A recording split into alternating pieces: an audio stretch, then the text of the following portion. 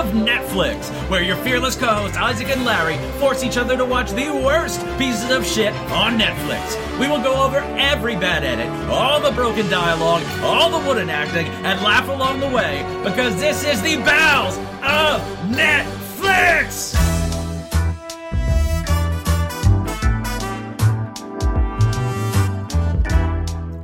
All right, welcome to the Bowels of Netflix. I am Isaac, and with me as always is my co-host, the man even Leonidas feared, Mr. Larry Beard. How are you doing this week, Larry? My farts will block out the sun. Shit, I fucked it up. Well, at least you can defeat Zool. That's all that matters. Yeah, wait. Wasn't that the Yeah, Ghostbusters Leonidas song? was Bill Murray in Ghostbusters, right? Yeah, I think that's. Wait, Yeah. So did Leonidas play Bill Murray, or did... No, that was a character. He played Leonidas in 300. Bill Murray did, right? Oh, okay. He played Leonidas in 300 as Venkman in Ghostbusters. Yeah, and he was Gerard's butler. Like he... I'm sorry. Oh, man. I had a whole bit about having a fever planned, and you ruined all of it.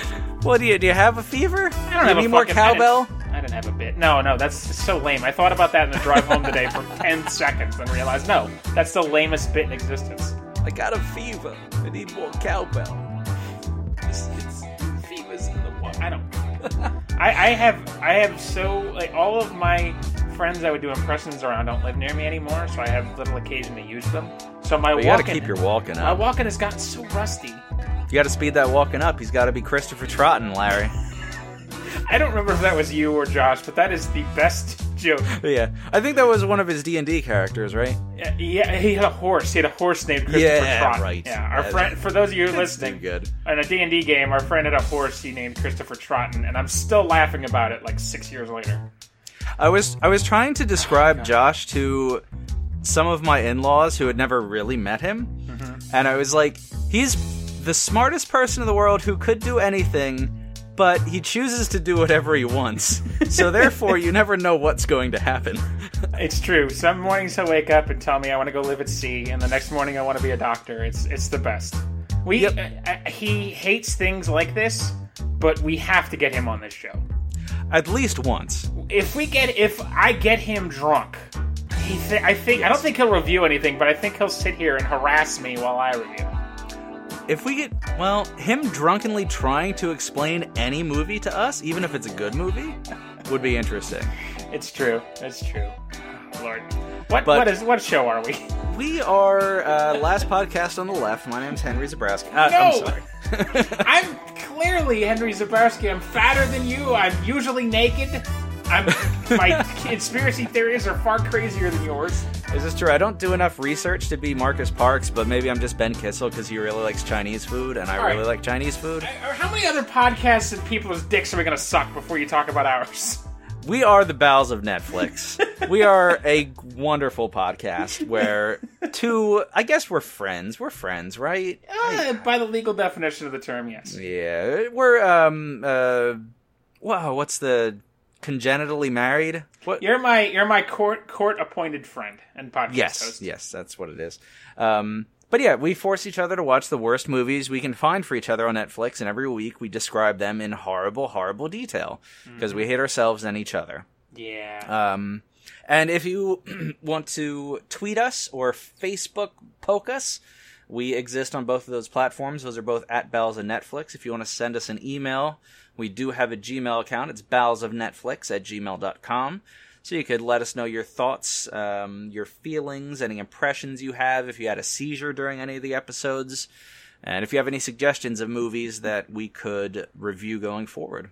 Yeah, because there's a lot to plumb on Netflix, but I'm trying to keep the variety up. It's sometimes hard when there's just so many bad Christian romance movies staring me in the face. You can't go down that road again, Larry. I will quit. I'll resign. Oh, well, that's the story for next week. Oh, golly. I can't wait to hear about Ja Rule's legal troubles, which you've hinted at, but not told me about. He is a man with some problems. Some $100 million lawsuit problems. But anyway, what movie are you talking about this week, Larry? Well, you took a trip down memory lane, and at the end of 1, 2, 3 memory lane is a little cabin, and while it is in the woods, it's not Cabin in the Woods. It's in fact Cabin Fever. Got a the fever. 2002 Eli Roth directed masterpiece. Now I don't know anything about Eli Roth. He's a big deal in horror. He was directed Hostel, I think, and then maybe subsequent Hostels. Oh, he's the Bear Jew. Okay, he's also the Bear Jew in Inglourious Bastards, which is a great movie and a great role. So he gets credit for that. Mm-hmm. All right, I don't know. This one is this Cabin Fever. I don't know what to say about this one. I feel like for once it's actually going to be a short review because I don't have a lot of shit that I really raged about, except for one very particular thing, which I'll get into in intense detail. But this is easily the best rated movie we've had on this show. Rotten Tomatoes currently has it sitting at a 63% critical score. A lot of people really like this movie. The audience score is 44%, but I think I can see why when we get into the review. Currently on IMDb, it has 5.6 out of 10 stars, but with every passing episode, I think the IMDb star rating is just a pile of horse shit. Yeah, I think it really is. It just seems to be always in the middle, and it never really seems to reflect good or bad anything, which makes me wonder what like a 1-star IMDb movie is. It's got to be like made on $100 budget. It's like you and I. Our goddamn sketch we did 6 years ago is probably a 3-star IMDb. I don't know about all that, but yeah, this movie, it from what I get, it kind of made a bit of a splash in the horror world when it first came out. And neither you or I are big horror buffs. Well, especially not you. No, I like me a few good horror movies, but I have not watched very many horror movies at all. The ones I have I refer to a lot because they're the only ones I've seen.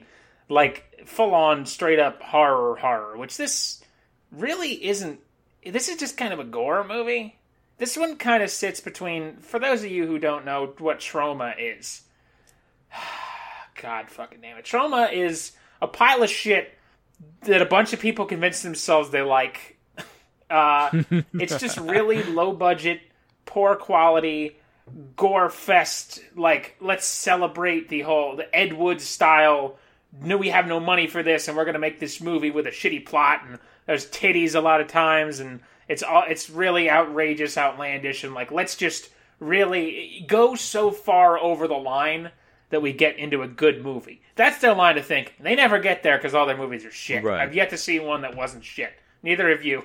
Because we've both watched our share of trauma movies. Sergeant Kabuki Man, NYPD. Yeah, Poultrygeist will haunt me forever, and I've now probably seen it 6 times because everyone in my life is shit. And I'm naming all of them in my suicide note.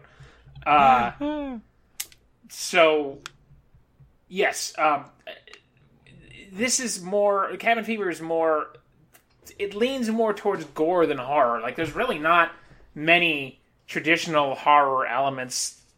There's like a little sequence that kind of is, but it's not big on the jump scare, which that's what gets me. I hate jump scares. I am a terrible coward when it comes to stimuli. Like, I'm not afraid of a lot of things, but like when it comes to being jumped at and like roller coasters and shit like that, terrible, piss my pants coward. So I hate that kind of stuff. And as far as gore goes, I'm kind of in the middle. There's certain things. There's one particular scene I'll talk about in this movie that I still have not watched. I just can't. I can't do it. But, you know, like, spraying blood and stuff doesn't really affect me. So, and that's kind of what, like, the Rotten Tomatoes review sort of encompasses. Like, they sort of write, like, a summary review. We don't talk about it often. But the critic consensus is more gory than scary. Cabin Fever is satisfied with paying homage to genre conventions rather than reinventing them. And you had talked about this on your last episode when you had assigned me this movie, where you had kind of said, like, this draws... I don't remember if it was on the episode or just in our regular lives. This one draws a lot on horror tropes and, like, outlines them. But the problem is, it's not like, stuff like that even I would know. It's sort of like kind of deeper cut horror tropes, I think. Which therefore, I don't think I caught most of them because I don't know what the fuck I don't know really anything about this genre. Like, I think Patton Oswalt is often referred to as a comedian's comedian. Like, he's not a super popular comedian, but if you're a comedian, what he's doing, it just clicks with you. Yeah. And I think that's what Eli Roth is supposed to be for, like, horror movie, like, buffs, kind of. Like, unless you're really into it, it probably isn't gonna do much for you. But if you're, like, in the trenches, it's the best thing since sliced bread. Yeah, like, on Wikipedia, the reviewers observed the film's homage to low-budget horror thriller films, including Night of the Living Dead, Deliverance, which, I'll talk about Deliverance in a second, The Texas Chainsaw Massacre, Evil Dead, and Blair Witch Project. I haven't seen the original Chainsaw Massacre. I saw the remake, which sucked. I saw Deliverance, which I don't think Deliverance is a horror movie. I think Deliverance is one of the best thrillers ever written. That also has a fat guy getting raped in the ass. Yeah. I've never, and I haven't. I think I saw Evil Dead. That's. I don't know. So like, I don't. This is not really my genre that I know a lot about. So I'm gonna miss a lot of this. But apparently, if you like horror, this film's not bad. I think it sucked, but I think everything else I've watched so far has sucked worse. This is the best thing I've seen so far, which is not saying much. It still shows you the quality on the show is absolute garbage. Well, but I knew I was taking a risk just because of how well it was received. But if you listen to last week's episode 12, you'll know I personally have a little history with this because I saw it in theaters and hated it. And it's a long story I can't get into again. But I was very curious just to see your take, even if it was not the worst movie you've seen. Well, I think you were kind of safe in knowing that I was definitely not going to like it. It would have to be really good. There's only one horror film I like, and I've talked about it before. I'm going to bring it up at least 6 times this goddamn review because I'm a hack, and I'm sorry that you have to be stuck with me. But yeah, Deliverance, great movie, and I encourage all of you to watch it. It's boring as hell, and then a guy gets raped, and then it's all about Burt Reynolds' mustache. But anyway, have you ever seen Deliverance? I have not, but I know enough about it that I know it's good, and should see it. That's the whole plot. It's Burt Reynolds, deep southern backwoods rape. Yeah, man rape, right? They rape a man. Yeah, man on man. Squeal like a pig. It's very popular in the oeuvre, but I've actually seen it, and people are terrified of it, and I don't know why. It's a very well written, gripping thriller because it never struck me as a horror movie from my like cultural awareness of it.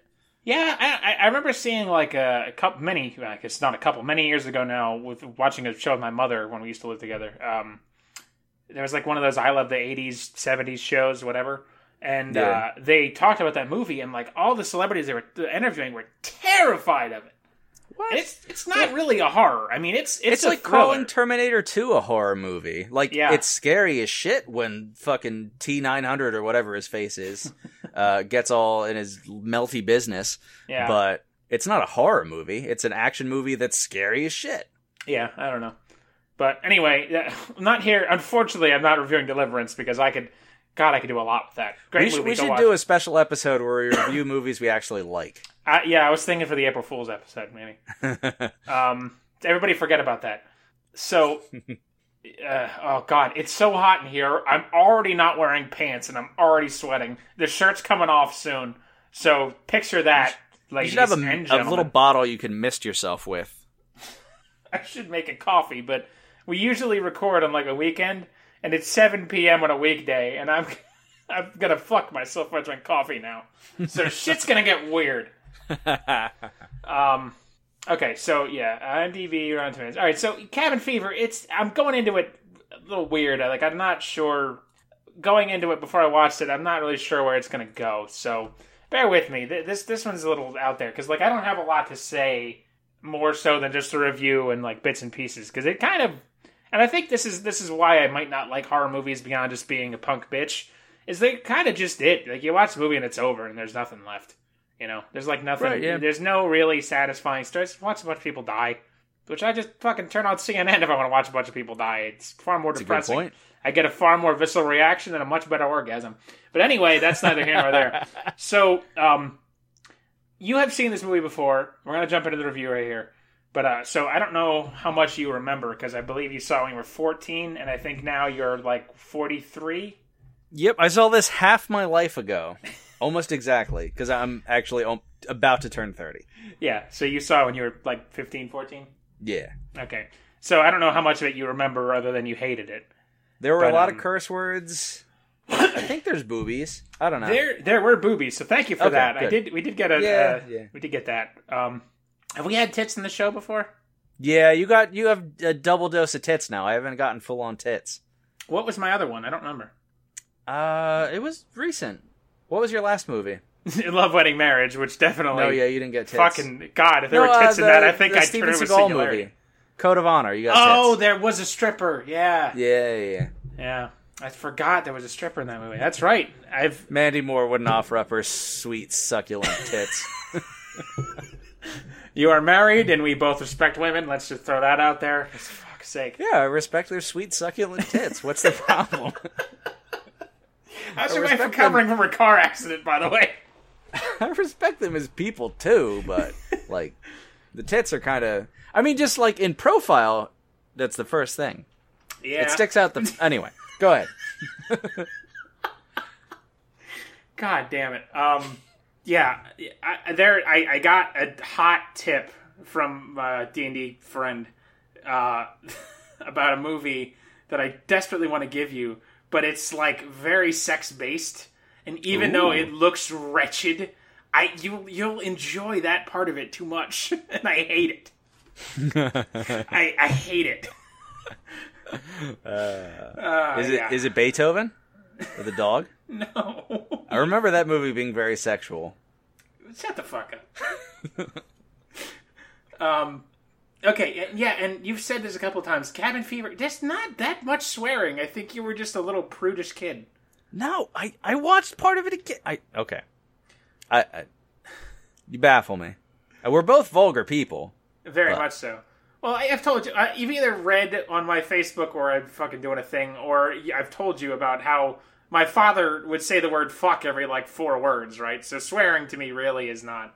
This is not that sweary. I swear. God damn it. Just kill me now.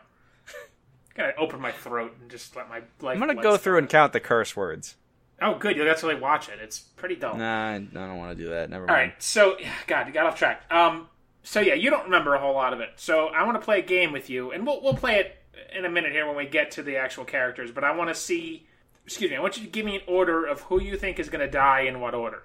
Because, spoiler alert, There's 5 characters. It's a horror movie. Most and or all of them are going to die. Just be aware of that. If you've never watched a horror movie before, that's how they go. Most of the people, oftentimes all of them die.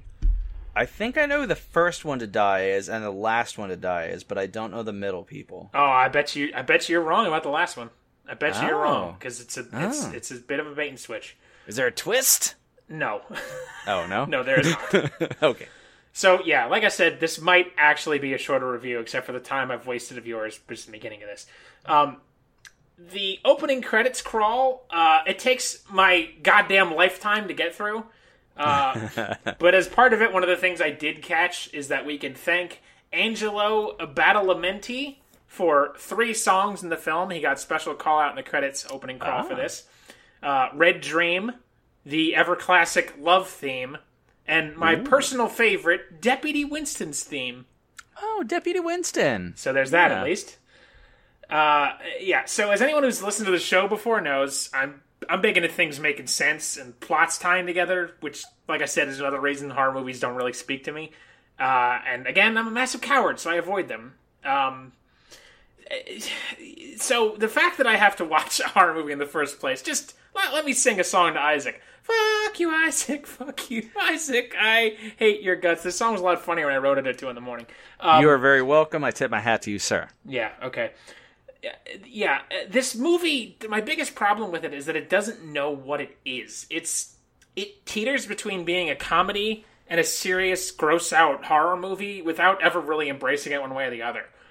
like, compare this to Cabin in the Woods, which, again, I talk about all the time. It's a really fantastic movie. Isaac, if you haven't seen it, watch it. It's amazing. I have not. I need to check it out. It straddles the line of horror and comedy perfectly. Evil Dead, same thing. Like, the Evil Dead movies, like, they're also very good about being funny and scary and gory at the same time. Cabin Fever just... It just doesn't do it right. It's so it jumps from one to the other in a very jarring way, and usually neither one is good enough to really merit it being funny, or scary. Like, it doesn't mesh well, and it's kind of jarring. I have a theory that 95% of the plot of this movie exists to put you in the frame of mind for the very last joke, and the last joke is a great joke. I really 10 out of 10. It's fantastic. They got me on it, but then, like, looking back, I was like, oh, that was all for this. Oh, Jesus Christ! I wasted an hour and a half of my life twice for that joke. So everything leading up to it's to put you off the scent, but we'll get to that. So the movie opens with a shot of a lake, which we never get named. We never really know where they are. They're just in the woods somewhere, backwater hillbilly woods, up in the mountains. You get a very Deliverance vibe.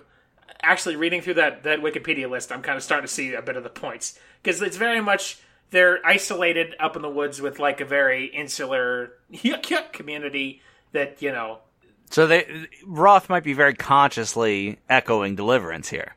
Kind of, yeah. Although I think the biggest thing... Yeah, kind of. Probably takes place in the South based on the accents and the temperament of the folks there. We see a hunter of some kind is carrying a dead rabbit through the woods back home to his dog. We see the dog lying on the ground. He is obviously quite dead, which makes me very sad already. I had to go pet my dog for a minute and tell them I loved him because he's my son and one of the only things that cares about me. The hunter he's trying to entice dead Rover with the rabbit, but the dog is so obviously dead this just looks silly because its belly's all covered in blood. And the hunter can't figure this out until he tries to pick the dog up, which opens up like a book, which is fucking disgusting. Oh, and it sprays the hunter in the face with blood. So, again, that's the kind of thing we're in for here, so strap in. Full gore out. Ugh. So the hunter screams, and the scene cuts to a brunette girl in a truck who is screaming at a kid to not go to college, as it's all a scam and it sucks. And as this is a horror movie, and I can assume anyone within the ages of 18 to 25 will be dead within this movie, I bothered to learn no names, and instead will refer to them by their defining characteristics, which will evolve throughout the film as we learn more about these people. So, boy howdy, are we going to learn a lot about these people, especially our main protagonist, who's going to get his name just a bit later. We have 5 protagonists here. They're heading out to the cabin in the middle of nowhere for a relaxing getaway, I guess. Not my idea of a good time. I can't think of a group of my 5 friends that I want to go out to a cabin with. Fucking or no fucking beer. I don't drink, so there's nothing there. I don't do drugs, so I got nothing there either. So for me, this is a pointless endeavor. We have Yelly Brunette, who I'm going to call Peggy the Brunette, which we'll see why later. We have Douchey Blonde Guy, who affectionately I've called Douche, because that is his character trait. We have the stereotypical jock asshole that I refer to as Meathead. Stereotypical blonde girl, who I'm going to call Blondie Friendzone, for reasons that'll become apparent very soon. And bland male protagonist, who we'll have a special name for just in a bit. I know enough that I know how all of these characters relate to each other. Yeah, it's very stereotypical. Like, when I saw these characters, you could see very quickly that he's going for, like, obvious homages to horror. I mean, even my limited knowledge base can see that, they're the most stereotypical people on the planet. So, let's take a second here. And so we have our 5 characters.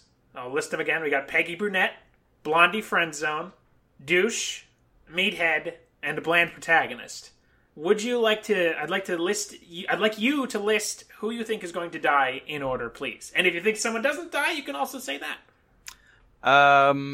Peggy Friendzone dies first. Okay. Well, that's 2 different people.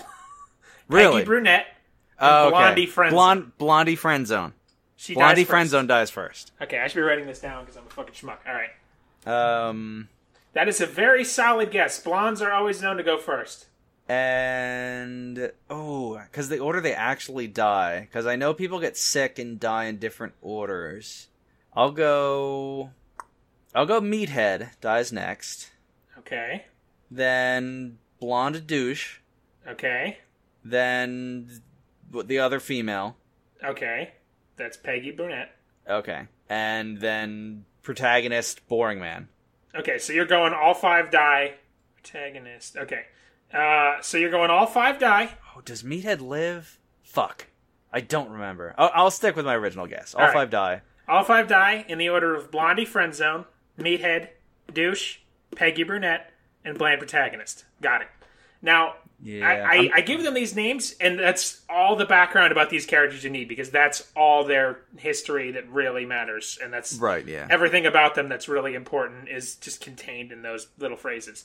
So, you might be thinking, well, what the fuck does Peggy Brunette mean? Oh, we'll get there. Okay, what we got here? And blah, blah, blah. Looking at my notes because I fucking lost my place because I was writing down on my phone. So this unlikely band of heroes is piled into the truck for a relaxing weekend of getting drunk, and I would assume fucking each other.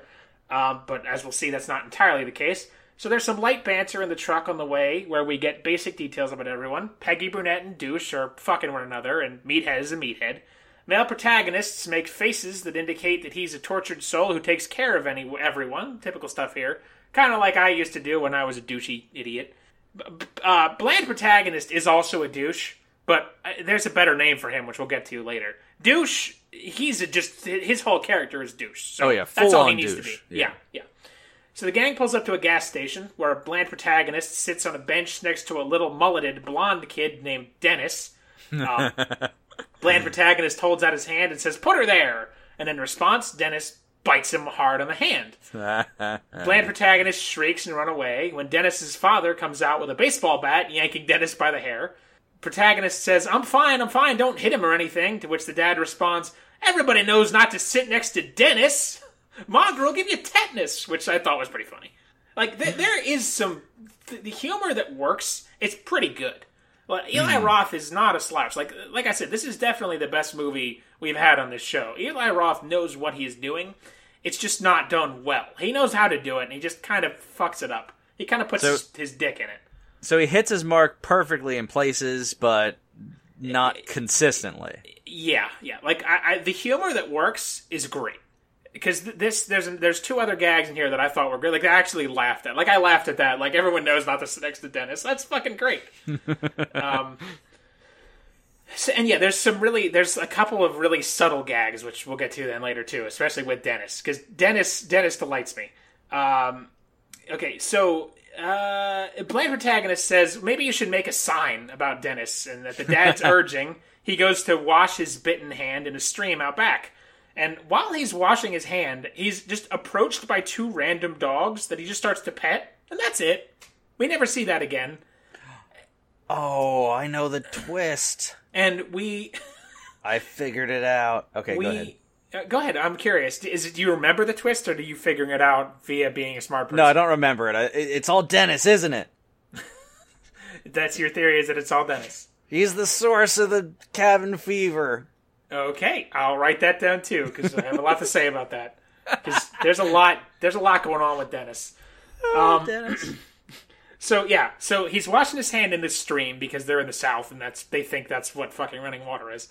Sorry to any of our listeners in the South, but we don't have listeners. No, don't apologize. They're not listening. They don't have the internet. Yeah, they don't have ears. He's petting up these dogs, and then they never show up again. There's a lot of scenes that pad out this movie that I don't understand. So I wrote it off as just either they needed a better running time, or it's a reference I don't get. But there's like a lot of little scenes that just don't go anywhere. And like, this is also Eli Roth's first movie, I believe. So either he was padding it out, or like way over the top. I'm gonna make an homage to everything. Mm-hmm. But, like, no one's gonna get it. Like, homages are great, but at a certain point, if you cram too many of them in, then no one's gonna get it, and it's just gonna seem random. Yeah. So, I feel like he might have fallen prey to that. This is just like a 45-second scene where it's just him walking to the stream, he washes his hand in the stream, 2 dogs come up, and he's like, hey, boys, and pets them, and then it cuts back to inside, and that's it. Like, it was almost a minute of screen time for nothing that it didn't advance any plot. It didn't do anything for anything. Like, this never comes up again. So, and I don't mind that sort of thing. Like, I don't get mad every time I see a car in motion with no dialogue, for example. Right, yeah. But when it adds literally nothing to the plot other than running time, well, then what's the point? Yeah, and sometimes you need a cutscene just to establish, like, a change of scene or time absolutely. or whatever. I have no problem but with that lasts 5 seconds or less. That's basic filmmaking. If it advances the scene in any way at all, the plot, I'm fine with it. That's fine. Mm-hmm. I don't mind. But there's a lot of these little scenes that don't. This tells us nothing about his character. This tells us nothing about the plot. Nothing. It advances nothing. So this is the first time I noticed it, but not the last. But anyway, so the other four are also dogs play a weird part in this movie that never really makes sense to me. Inside of the other four are inside of the gas station, and it's like one of those old timey, like never got out of the '60s gas stations where there's like an old man in suspenders in there. It's like, I've been tending gas since the Reagan era. And I don't know when Reagan was president because 1980s, Larry. Okay, then more than Reagan. Ah, God, I used to be really good at history. I did. I was born during the Reagan administration. Technically, wow, fuck, you're old. Yeah, you a dick. You were born during HW. Yeah, I was. There's meaningless banter about jars of fox piss when eventually Blondie Friendzone asks the old man owner what the gun behind the counter for, to which he kind of casually replies, "Oh, that's for N-words." Oh. And he says N-words? Yeah, no, he says the word. Oh. I'm not going to say it because I don't want to offend anyone, but he says the word, the N-word. Yeah, yikes. Honestly, that's about the answer I would expect. Again, I do think this movie is based south of the Mason-Dixon line. An accurate portrayal of some people who live in that region, I would say. This scene with the gun and the N-word is incredibly important to the plot. And I am not kidding in the slightest. Please remember this scene. I swear to whatever God you believe in that I have a theory. I need you to remember this. Oh, God. Okay. So, after the old man utters his racial slur, the kids take their leave. They get stopped by Dennis's father, who rightly accuses Meathead of stealing a Snickers bar, which he admits to and returns. Another scene of just padding out time here. It doesn't go anywhere, and every one of these characters is an awful piece of shit. We already got that from like what we've seen so far. We don't really need more scenes to establish that. Like, it's done. So this is just more like padding out plot, because it never comes up again. And Meathead in the car earlier has already proven to be a piece of shit. Like, this doesn't add anything. Just stop it. Stop it, Eli. So, again, more stuff happening on the way to the cabin, not worth mentioning, except that Meathead wants to go back to the store as he left his mom's apple juice there. What? I don't know. It's just like, while they're showing the car go through mud, and he just said, "We gotta go back. I left my mom's apple juice in there."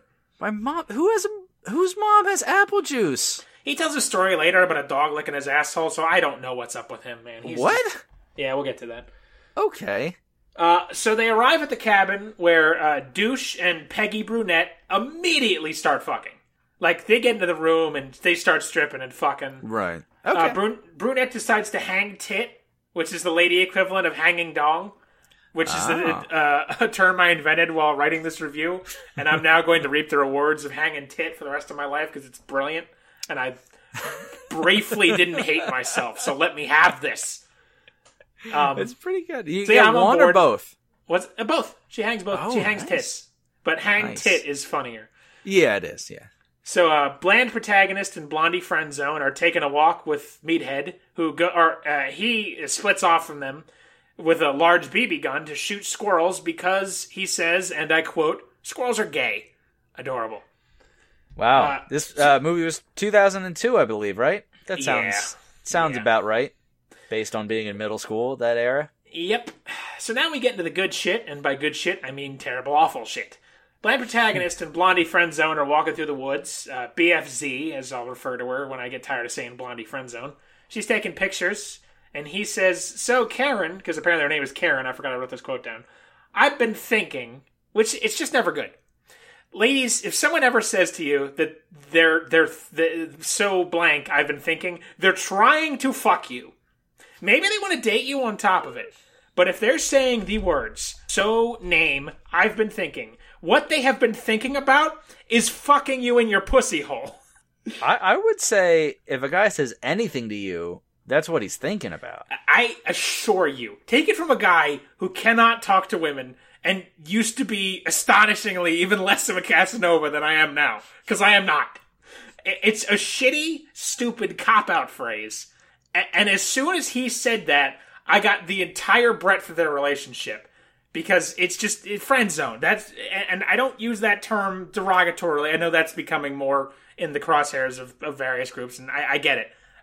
I'm just using it because it's the easiest way to describe what's happening right, here. Yeah. The whole incel community victimizing their own bullshit and making friend zone a whole thing. But I don't know. Incels are scummy. Yeah, like, I didn't, because I don't know, like, I went down a bit of a path of, like, for a couple of years where I was trending towards some neckbeardy incel shit, and then I, dug myself out of that pretty quick, because I had, reached the age of reason. Yeah, that's an important age to hit. And I didn't realize this fact until I was already in a committed relationship, which has since blossomed into a marriage, but, like, don't chase people. Like, just be if you're interested in someone, be very upfront. Hey, are you interested in going out or spending more time together? And then yes or no. If it's a no, game over, done, move on. There's plenty of time, plenty of other people in the world. Yeah, you can be sad about it, but don't live your life. Exactly. Just get that out of the way quickly and progress. And I know we like to joke about you and your wife and all that in relationship, but your story with your wife is quite romantic. Like, when you really, like, put it down to paper, it's really, like, very, like, romance movie worthy. Like, a good one.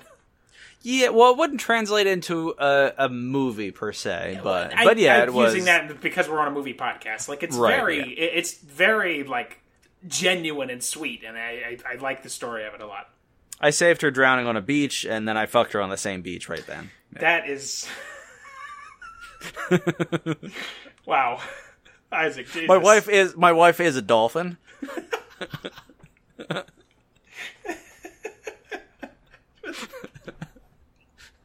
explains all the clicking. Her name's Flipper 4. Not based on the movie Flipper 4, because she was the fourth Flipper, because the first three died. It's like the different lassies. Oh, God. So, yeah, but that... To come back into Cabin Fever, that the entire breadth of their relationship is he's totally head over heels into her, and we never are quite sure whether or not she is into him or not. At least I wasn't, but then again, I'm terrible at that, and that's why I'm going to die alone. But it doesn't seem like it. Like, they're just friends. But I think that she's supposed to like him, kind of. It's never really clear to me. But I think hard to get. Gross. Yeah, but they do this whole thing where they're always like, will they, won't they, and they never do. So, but yeah, that line, like, so Karen, I've been thinking. He is thinking about fucking you. Ladies, if someone says that to you, stop him and say, are you trying to fuck and or date me? Because I assure you it's definitely fuck you. It probably date you as well. Yeah, it's if you just get a the and sign or, that someone is a coward.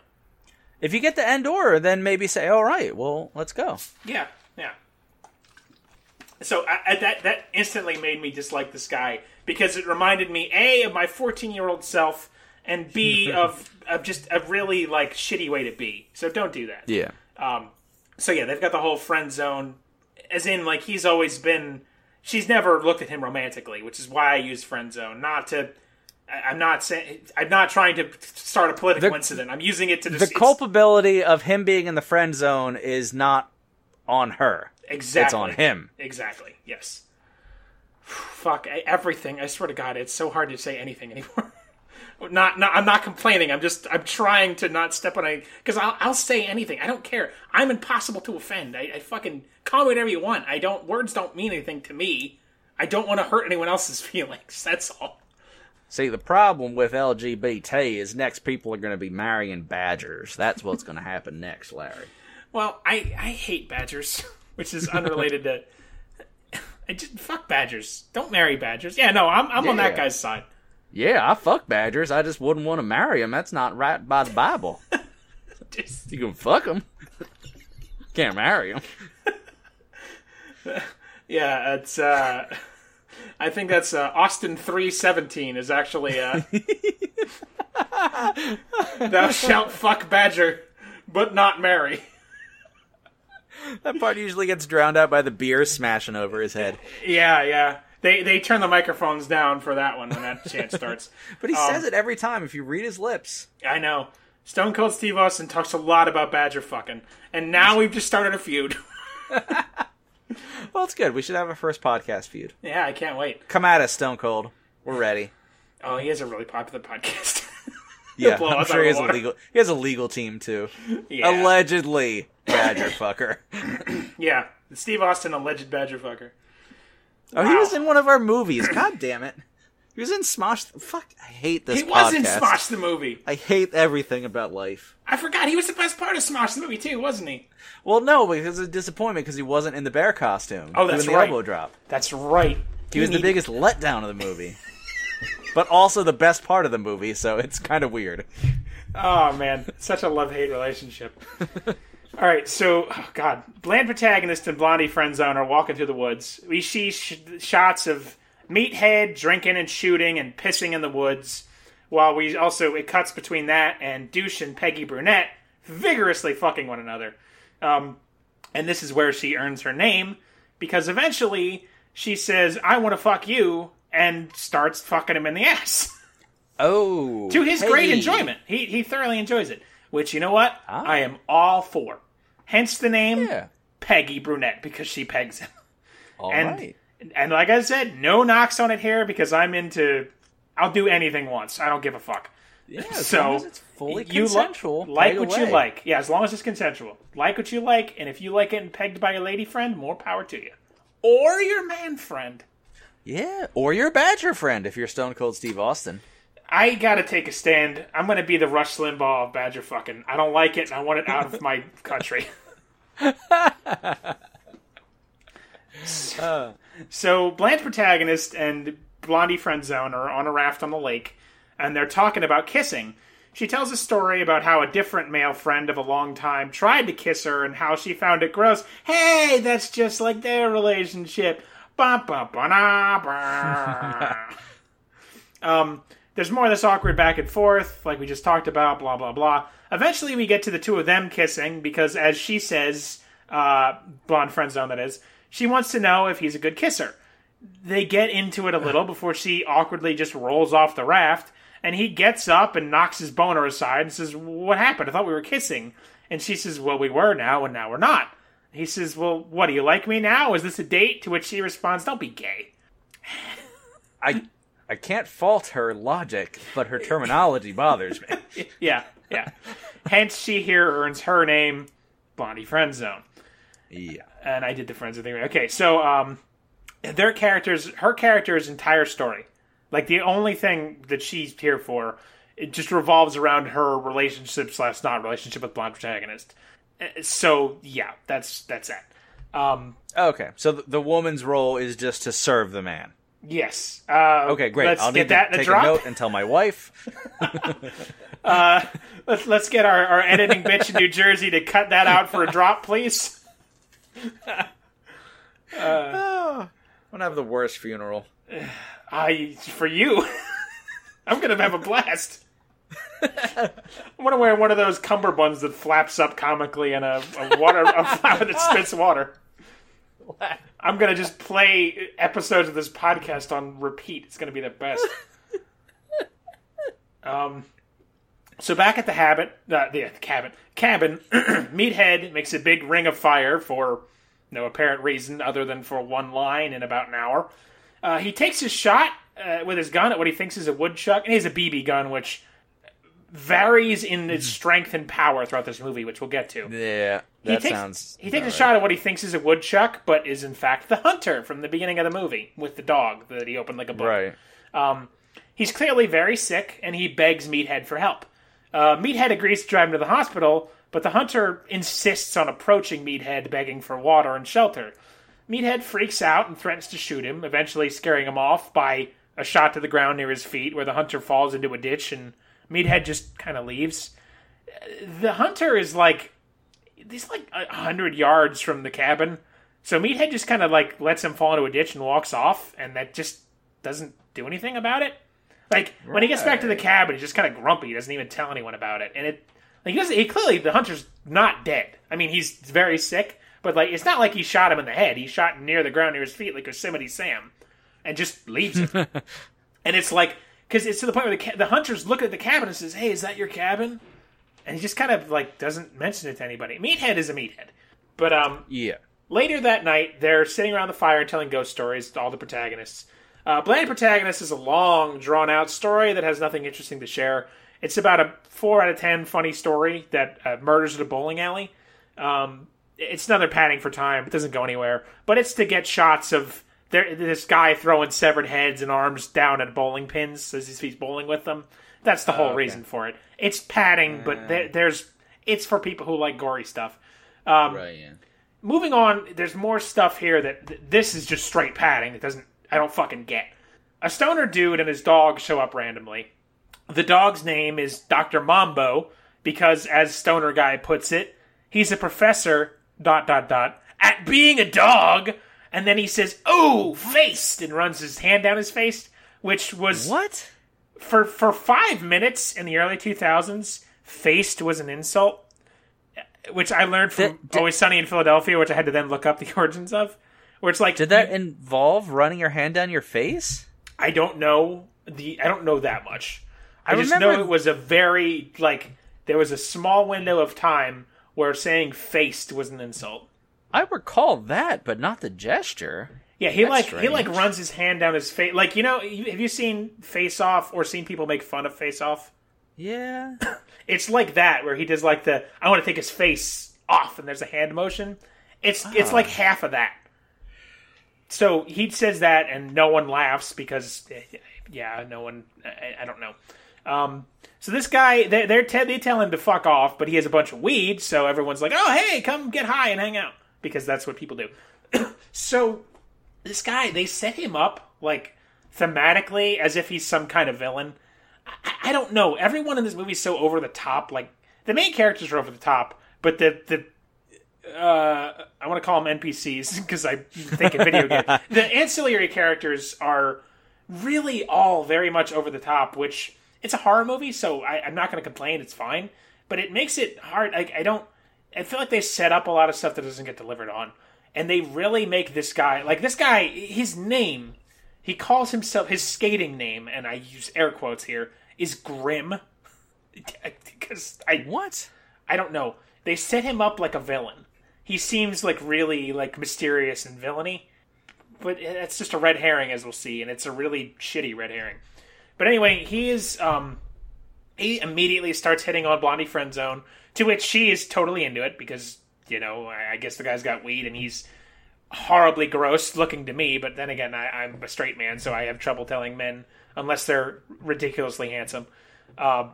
So yeah, and then like Bland Protagonist, he's like, "Oh, she just doesn't like me. She's gonna fuck Grim."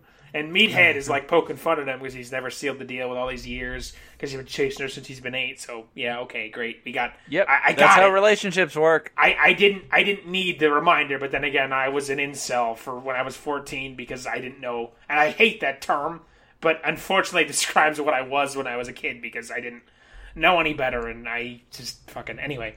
So yeah, it starts to rain, and Grim fucks off into the night to his tent. And he's going to come back with bring more weed. He has a bunch of shit sitting out in the rain, so he leaves. The group goes inside, and they're all talking about jerking off, as you do. Blondie Friend Zone talks about using their shower head to masturbate, and Meathead talks about when he was jerking off, the dog was licking his balls and then stuck his tongue up his ass as he came. Oh. Because that's just peachy. Anyway, I don't know why we needed to hear that.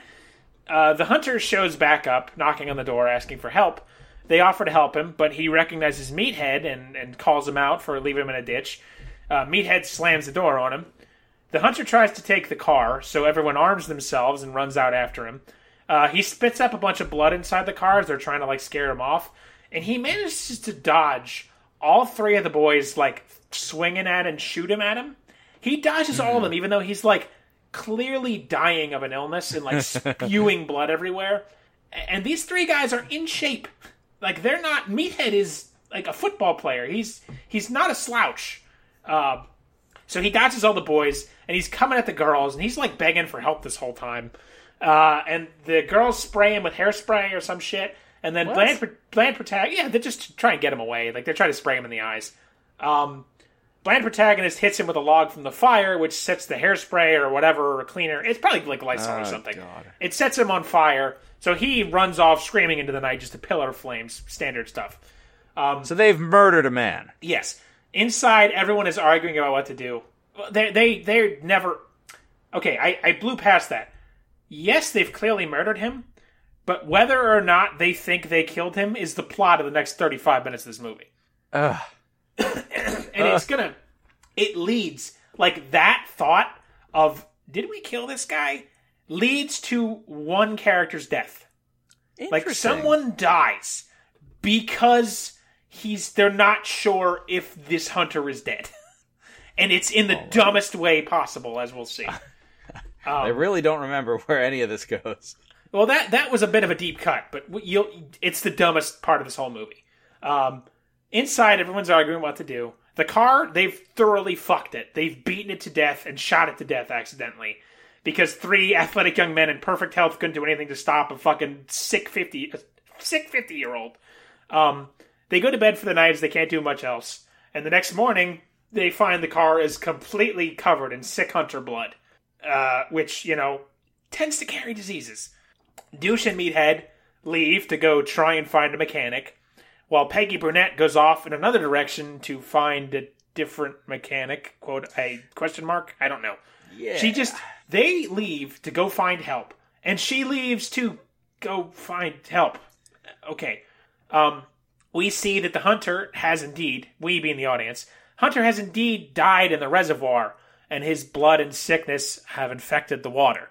Now, the cinematography in this film is not... wow, that came out wrong. The cinematography in this film is not bad. There's a lot of really good shots and, like, musical cues about the water, because the water... Now the water is infected, and that becomes the plot. That becomes the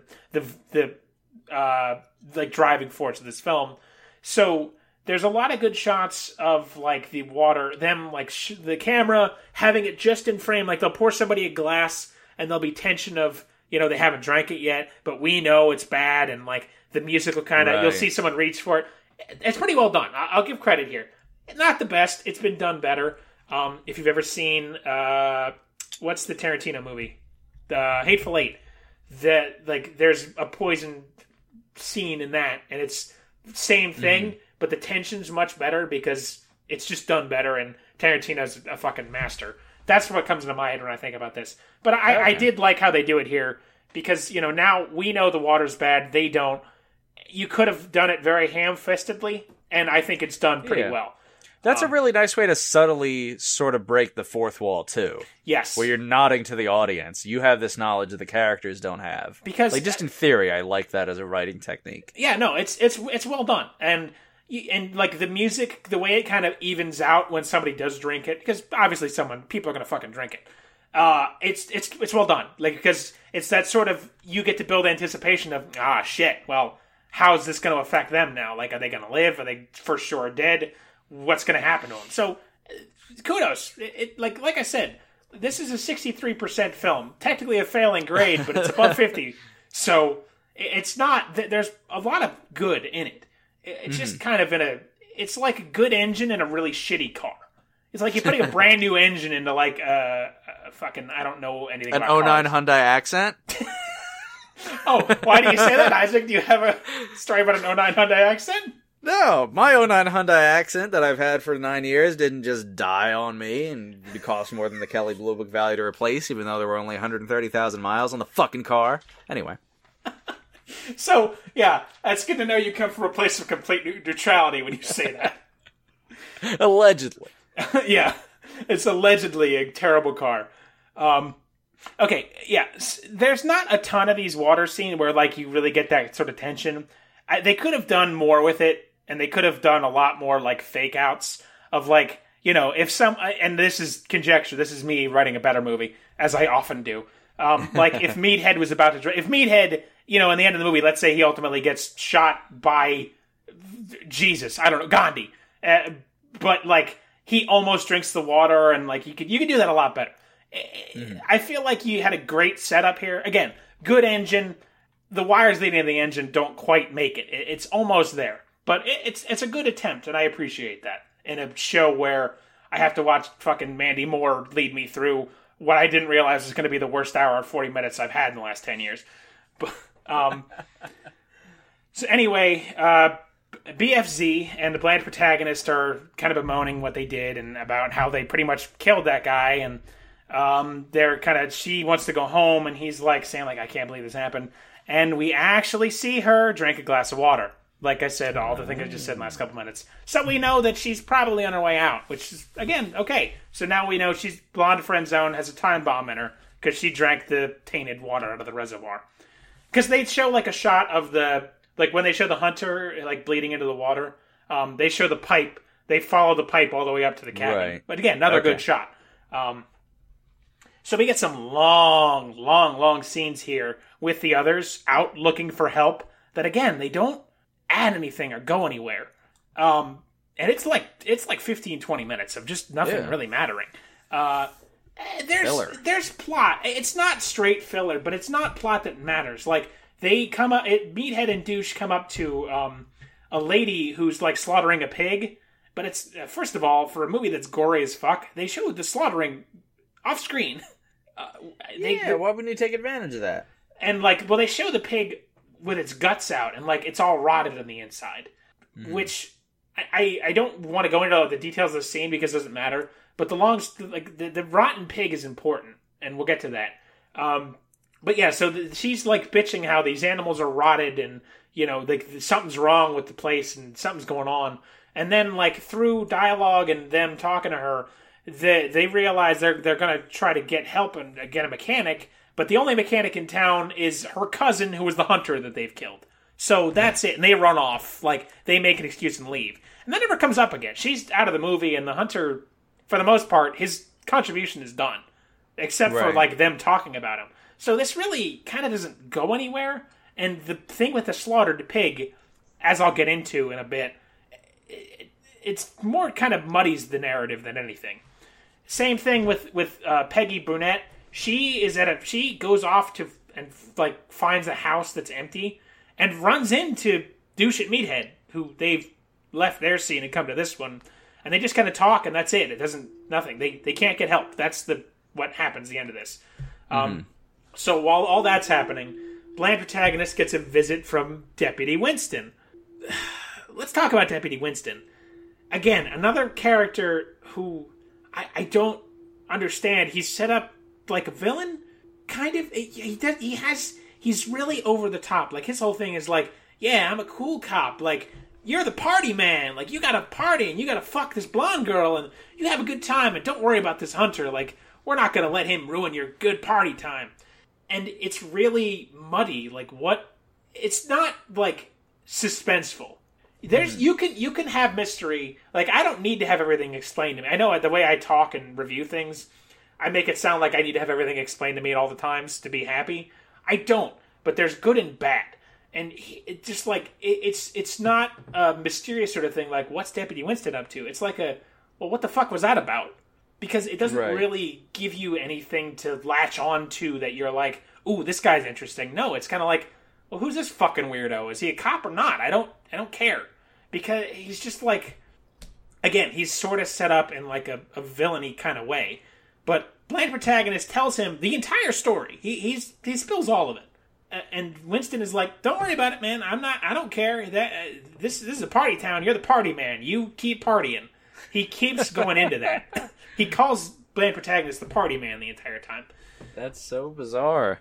But the most important part of this whole scene is the excellent, super smooth xylophony Deputy Winston theme courtesy of Angelo Badalamenti. Oh, nice. And he was right to get called out for it because it is 85% xylophone and it is smoother than a freshly shaved baby. Never heard a xylophone described that way, yeah, but all right. It's awesome. I love the Deputy Winston theme. So yeah, is that your ringtone now? Not yet. I've still got the Leo the Lion elephant okay. the elephant song as my ringtone. Big and white and cruel and mean creatures fear me. I'm the king. Maximus. I had people over on 4th of July, and I subjected like five of my good friends and family members to about 10 minutes of that movie. Of different. Lion? Yeah, like just the beginning part where the mom's bouncing around off of things, and then the fucking Nazi song, and then the vegetarian song at the end, and the really fucking Nazi, Rainbow Road. Isn't it?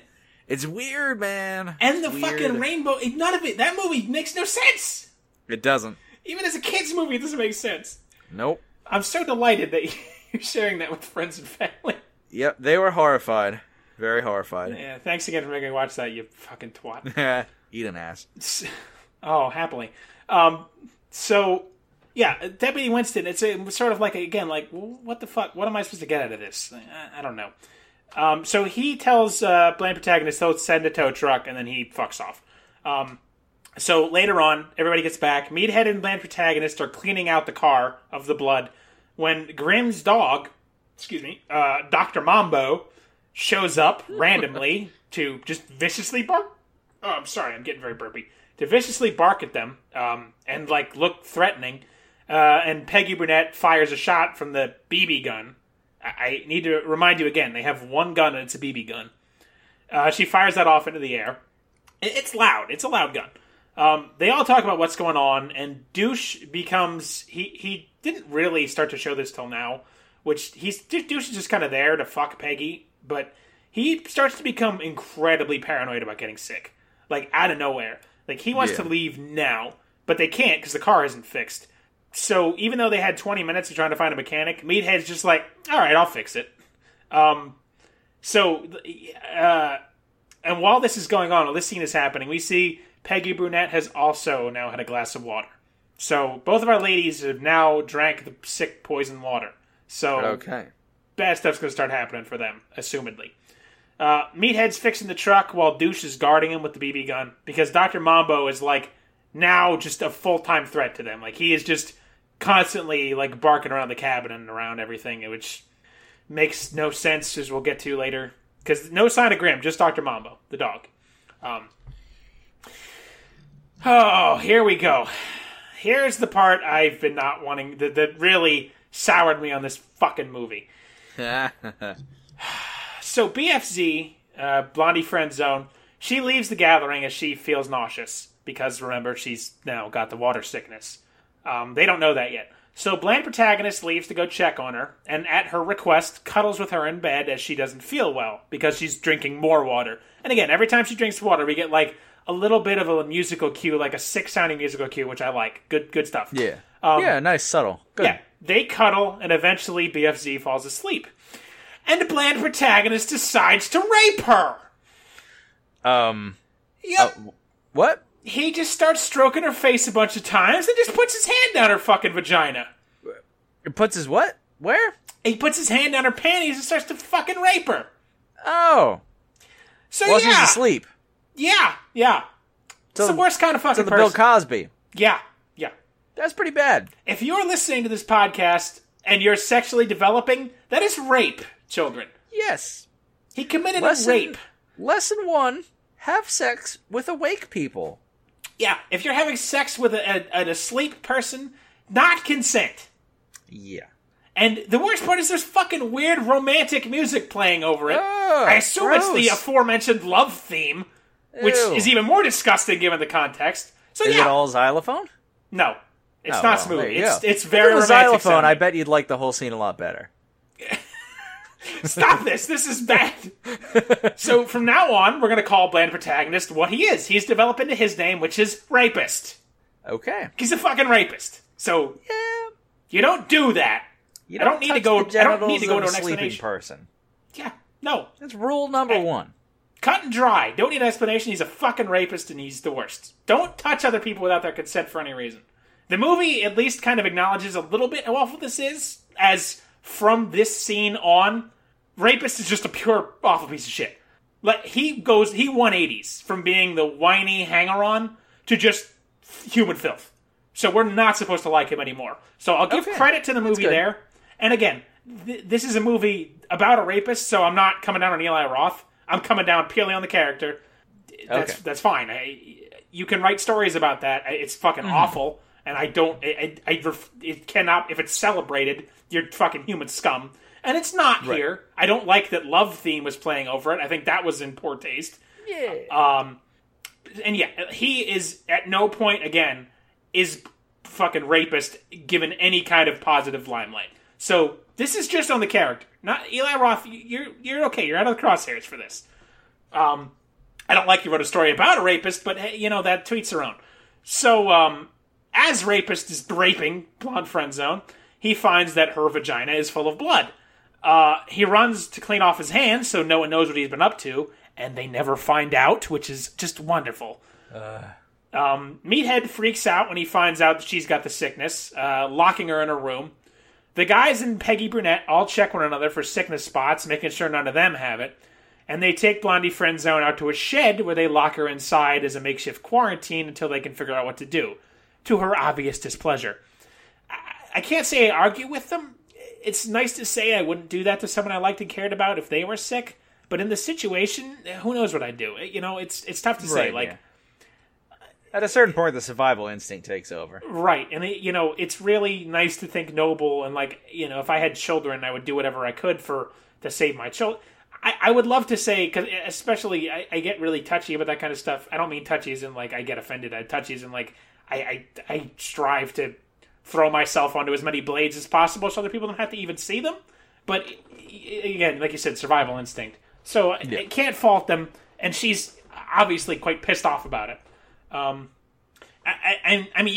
roll off the nearest fucking cliff as soon as you sniffled because fuck you. But that's how I show you love, and you know it. Yeah.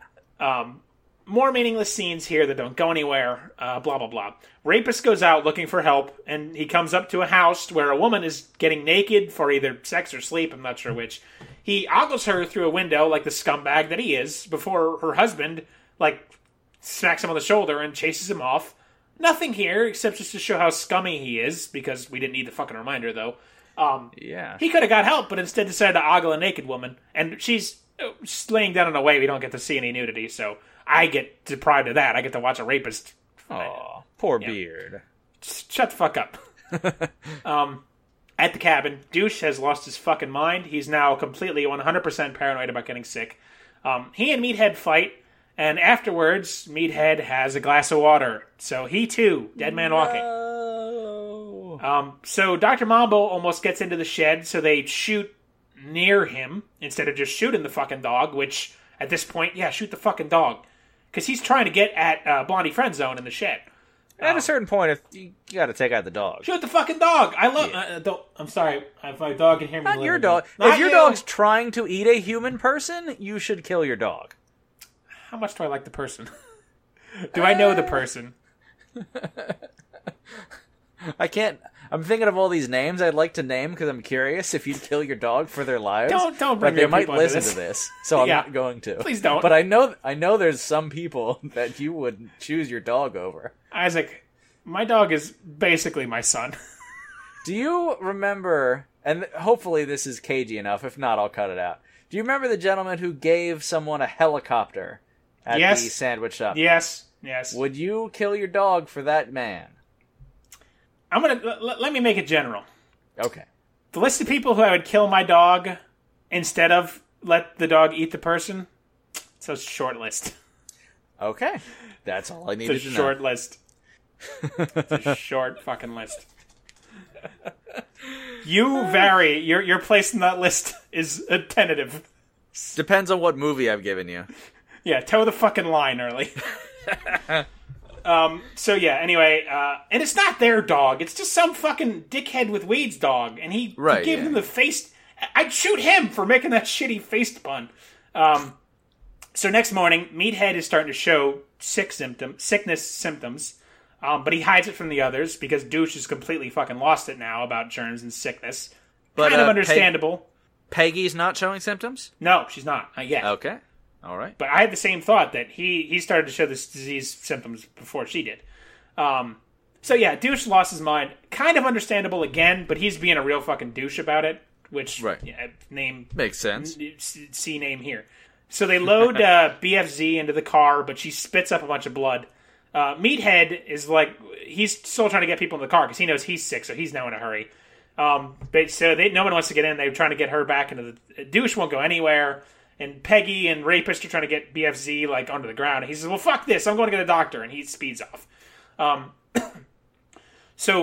Yeah, like I said, Peggy and Rapist are trying to get BFZ back into the shed. Douche takes the rest of the beer and just literally fucks off into the woods, telling them he's leaving them to die, and he will live because he's a survivor and they are idiots. As survivors do, walk off into the woods with beer. Hence the name Douche. So Peggy, Brunette, and Rapist are alone in the cabin, and after some banter about them dying, she says she wants to literally go out with a bang, and she and Rapist fuck. Ah. Let's recall that the woman Rapist supposedly loved for the last 10 years is literally dying in a shed outside. Right. Yeah. And we see Rapist is, fuck him. We see post-coitus that Rapist has left sex handprints on Peggy's Brunette's back that are not going away. Back at the gas station, from before with the old man and Dennis, which, here we go. Let's get into Dennis. Meathead asks Dennis's dad for help. If you remember Dennis's dad, I assume. Oh, yeah. Okay. And in one of the best jokes of the entire movie, there is now a cardboard sign next to the bench that says do not underline, sit next to Dennis. Which, it's just a sight gag, and it's great. I laughed out loud. Fantastic. Larry, this makes me so much happier, and I won't reveal why it makes me happier. Yeah. Okay, I don't fucking care. You've seen my Facebook feed. My middle name is Dennis, and I fucking hate it. I hate it. I'm named after my grandfather who abandoned my family and never helped my mother with anything after she had me. And it's a stupid name, unrelated to my grandfather. I mean, fuck my grandfather. He's an asshole. But it's a stupid name nonetheless. And my full name sounds stupider, which is not even a word, but it's how I feel when you say it out loud. So I know you've been giggling about it this whole time. I've been giddy. Yeah, it's fucking stupid. So Meathead is like asking Dennis's dad for a doctor, and he says, I'll make a call. And I don't get this. Dennis starts screaming, pancakes!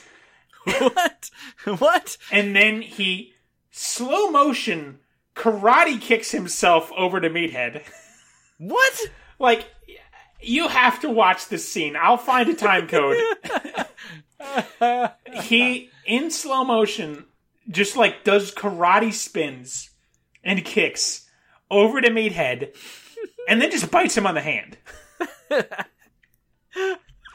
And like, as he bites him on the hand, his eyes widen because, like, I guess Meathead's got sick man blood now. Yeah. And Dennis's dad immediately realizes what's happened, and in retaliation is now going to kill Meathead and the rest of the Scooby Gang back at the cabin.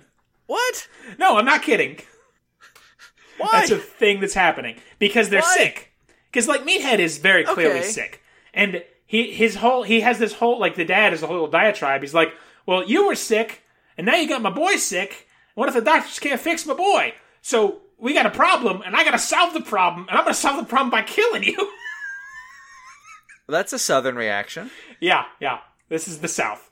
He gets his little gang, he gets a posse of him and two other hillbillies together, and there begins a high-speed truck chase.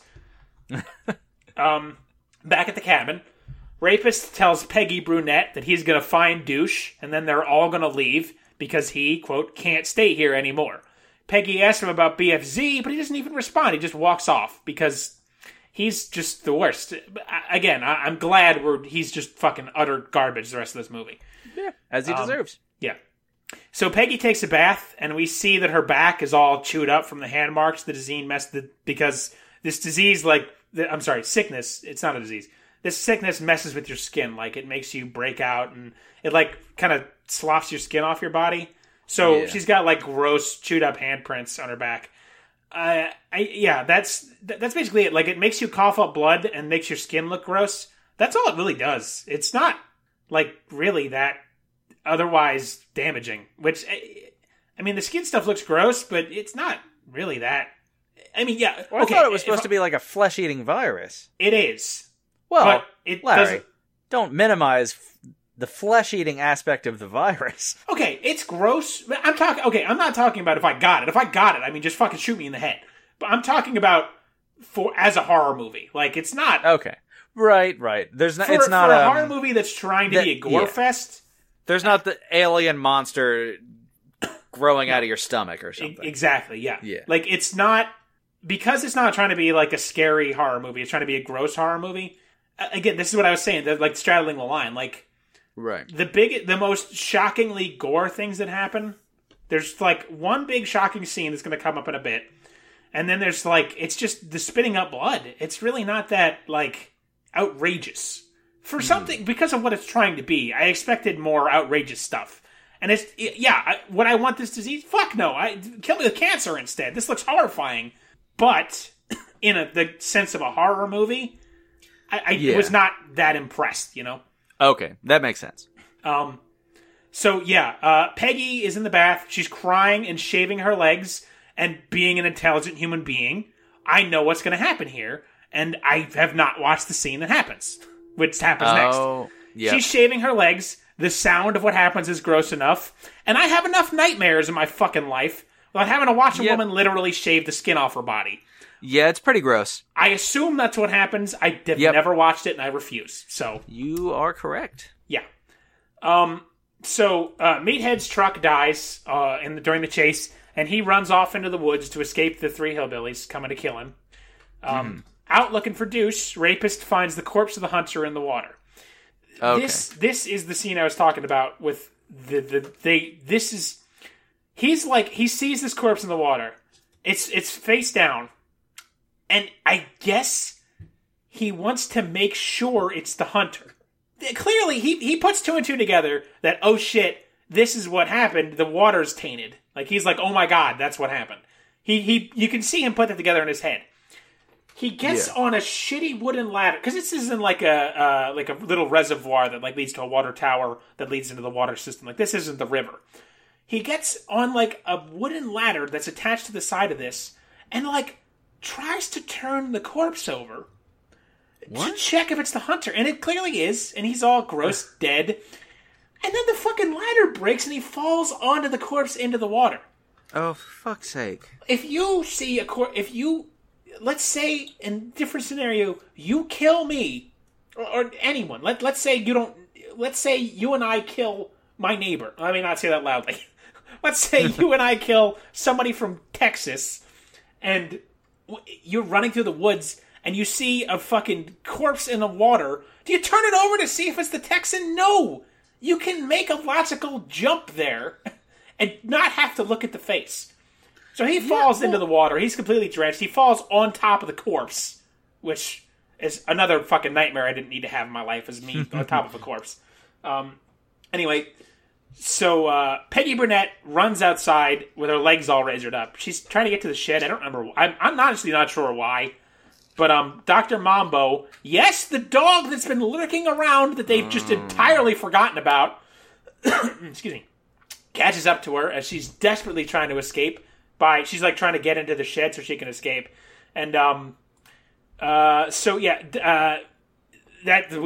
scene cuts away. We see Rapist running back to the house, and he finds that Dr. Mambo has torn Peggy Burnett to pieces. So she's the first one to die. Peggy Burnett is the first one to die. And not even of the disease she had, the sickness, she dies from Dr. Mambo. Dr. Mambo. So you had her as fourth. Yeah, I know. Incorrect. Yeah, and so then, so he continues on, Rapist does, and he goes to the shed where we see that this Dr. Mambo is eating the intestines of Blondie Friendzone. As you do. And then he proceeds to finally shoot Dr. Mambo in the face, which is 2 dog deaths in this movie, and I hate it. Is Blondie Friendzone still alive, just with her intestines half-eaten? Yes, she is. We'll get to that in a second. The gun he has is a BB gun, and this is where the power of the BB gun suddenly again, it comes can into kill question. a dog. You cannot kill a dog with a BB gun unless you shoot it in the eye socket. Did I tell you about my dog's elbow? Oh my God, Isaac! Don't tell me. I didn't shoot the dog. I promise you. What happened to your dog? Okay, so we adopted the dog like 2 years ago now, and she got sent up from the south, from like one of the Carolinas, because they have too many dogs. We don't have enough dogs. Whatever. So we adopted her. My dog's from Florida, so I can't talk. And we just like were feeling around, and like her elbow, there was like this weird little, we thought was like a bone chip, like maybe, I don't know, like a ankle spur or something, heel spur, whatever it is. It was just kind of the thing that moved around, and we figured it was a little fragment of bone, and maybe she had an injury from before. But it didn't seem to cause her any pain or distress. She was walking fine, so we didn't really think about it. But then the next time we went to the vet, we asked about it, and the vet started feeling around and said, "Oh, that's probably a BB." And wow. once we thought of that, it's, oh, yeah, that's very obviously round and BB-sized. So our dog got shot in the south with a BB, and now has the BB in her elbow forever. Wow. Jeez. So, yeah. But it didn't kill her. Yeah. I mean, so whenever I need to kill the dog, I can't just shoot her with a BB. Wow. Jesus Christ. Isaac. If there's a nuclear holocaust and she's starting to mutate, I'll put her out of her misery, but I can't use a BB gun. Yeah. BB guns are pretty. I've been shot by them. They hurt, but I mean. Do you have a BB in your elbow? No. Do you want one? Are you gonna take it out of your dog and then plant it at me? Sure. Okay. Sorry, we got off track. I gotta take my shirt off. It's so fucking hot. I need to just stall and take my headphones off. You're just getting aroused by all this BB and dog talk. God, I'm gonna fucking die fat and sweaty. Oh, it's the worst. Does anyone die a different way? I assume. I guess if you starve to death. Yeah, that too. Okay, so yeah. So Blondie Friendzone, Dr. Mambo is eating her intestines. Rapist kills Dr. Mambo. Rest in peace, Dr. Mambo. But Blondie Friendzone survived the attack and rolls over to look at Rapist, showing that her face is melted off mostly from the sickness. And this is their big gross out scene because they play like really dramatic, intense music. And like if you go to the IMDb, you can see what her face looks like. Like it's one of the featured pictures. It's pretty gross because like her jaw's exposed, which I think that's gross. But I mean, again, it's not like the grossest thing I've ever seen in my life. Right. So whatever. But where was I? Sorry, I switched to look at the picture. Yeah. So the rapist, in an act of quote unquote mercy kills her by. What do you think? How do you think he mercy kills her? Does he shoot her with a BB gun? No, he beats her to death with a shovel. Oh, God. He does, in fact, have a goddamn gun, which we now know is powerful enough to kill a dog. Could have shot his 10-year love that he raped in the head and ended it far quicker, but no. Right. And she's already bleeding to death. Beat her to death with a fucking shovel. How many whacks with the shovel? Several. It cuts away. He's still doing it. Damn. More than 5. Goddamn. Yeah. That's intense. I wouldn't beat to death someone I didn't like with a shovel. Yeah. I don't know if I'll go all the way in that direction with you, but yeah, I would too. So Rapist is packing up to leave when Meathead shows up, warning Rapist about the approaching hillbillies. The two set up a trap, which is the fucking most Scooby-Dooiest of traps in the world. When the hillbillies arrive, they open the door, and Meathead is like sitting there with the gun pointed at him, the BB gun that has indeterminate power. And he like says a one-liner, but immediately gets shot in the head and killed. So Meathead is our third person to go. And again, another person. No one has died of the sickness yet. Right, yeah. Except literally no one in this movie has died of the flesh-eating sickness. So yeah, he gets shot in the head, and then rapist surprises him and clangs one of the hillbillies in the head with a fucking fire poker or something. And then that guy's gun goes off, and he shoots Dennis's dad in the stomach with a shotgun. And the third hillbilly is a big, dopey-looking bald guy who's got a Bach. There's something where he's got a kid-killing kit. It never goes anywhere. I'm not going to bother fucking going into it. Whatever. Okay. And he gets stabbed in the ear with a screwdriver, so he's dead. And then Dennis's dad is crawling away, and he gets... Rapist finishes him off. So Rapist, who Meathead and Douche could not take out a sick 50-year-old hunter, but he's managed to kill 3 fully armed adult men with relative ease. Right. Whatever. So Rapist runs off looking for Douche. He's screaming, "It's in the water, don't drink the water, there's blood in the water." I hate Dave Matthews. And in a cave, he finds the half-eaten remains of Grimm, the weed guy from earlier. Okay. Why the fuck is he in the movie? What's the fucking point? Why was Grimm here? Like I said, if he's a red herring, what is the fucking point? We don't need him to introduce Dr. Mambo, because if you remember the scene I complained about 5 minutes into the movie, where Rapist was washing his hand from Dennis biting him, and the 2 dogs came up to him, and he was petting up on dogs. This fucking mountain's covered in dogs. We didn't need to introduce Dr. Mambo as a villain and have Grimm be there to fucking make Dr. Mambo have a point to be there. So it's just time wasted. He adds nothing. Pointless. I hate it. Just padding. So Rapist comes across the hillbilly's truck, and here we go again. I don't understand. This is where I think the comedy. Eli Roth was shit, I didn't make this funny. I got to make it funny to be a comedy. He runs into a deer with the truck, and in the most ridiculous scene so far, the deer's front 2 legs get stuck inside the windshield and are flapping around, and it's terrible animatronic, just one step above Chuck E. Cheese legs. And they're smacking him and smacking the truck, and the deer's screaming. And eventually he gets the gun of indeterminate strength and shoots the deer, and the deer, very obvious deer puppet, falls off the truck. So the truck's dead. Rapist is now covered in his blood and deer blood and hillbilly blood. He stumbles off into the night. And eventually he ends up in a big gathering with a bunch of hippies and Deputy Winston, who tells Rapist he totally forgot to call the tow truck. Now, let's say you and me and a bunch of hippies are out in the woods with a cop drinking beer and smoking weed and playing harmonica. And a guy walks up out of the woods covered in blood asking for help. You'd think you'd be a little perturbed, right? Yeah, I'd be concerned. These hippies are just whoa, man, what's up with you? And Winston is shit, the party, man. I forgot to get your tow truck. You had a bad night? He's fucking covered in blood, you dumbass. Fucking party, man. So, yeah, a call comes over the radio for Winston that says, hey, there's a bunch of kids that are sick, they're causing all kinds of trouble, they've got some bad disease, shoot on sight. I don't know how they got this information, whatever. So, Winston's told to shoot on sight, and the hippies are all dude, shoot him, he's fucking crazy, he's covered in blood, shoot him. But Winston forgot his gun in the cop car because he's a terrible cop. That Winston is not a mystery, he's just a shitty cop. That's it. Why did we have an air of mystery about him before? He's just a terrible cop. Someone in my house? That was a loud It's probably bang. Winston. It's here to make me the party man. I'm not wearing pants, so I don't think I'm going to open the door to check. If you're not wearing pants, you're the party man. So, yeah. So the two of the hippies go to accost Rapist because they're trying to kill him now at this point. And he ends up in a fight with them.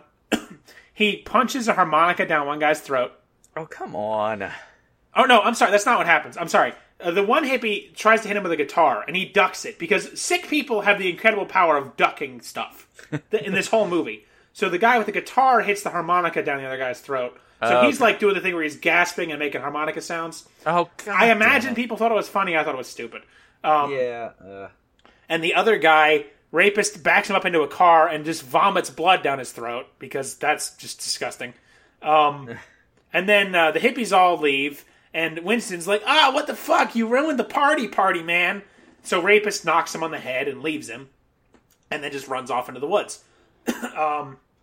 So eventually he collapses in the street, and a truck picks him up and drops him off at the hospital.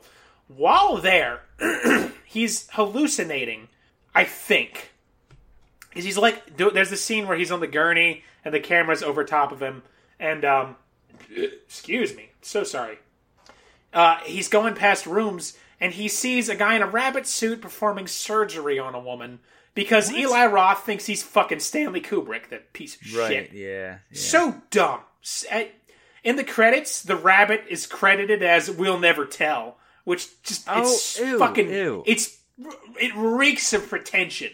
Seriously, like, get your head out of your fucking head. Nobody cares about your 2-second rabbit scene, you fucking hack. It's just artistic bullshit. I hate it. It doesn't add anything. It doesn't make you clever. So the rapist flashes back to the good times he had with Blondie Friendzone, like walking in the woods, kissing. That time he forcibly raped her against her knowledge and will. Oh, I'm sorry. That's just me remembering it. Silly me. The doctors tell the cops they can't treat rapist here. He has to be moved to the county hospital. The cop says he'll handle it. And we see a bandaged-up Deputy Winston has rapist in the back of his car and is taking rapist to be taken good care of, quote-unquote, because the party's not over for rapist. And rapist is, like, trying to warn Winston about the water, but Winston's too fucking dense to understand. In fairness, he's also been hit in the head by this guy, so, whatever. The next morning, Douche, who is totally fine, returns to the cabin to find that everyone is dead.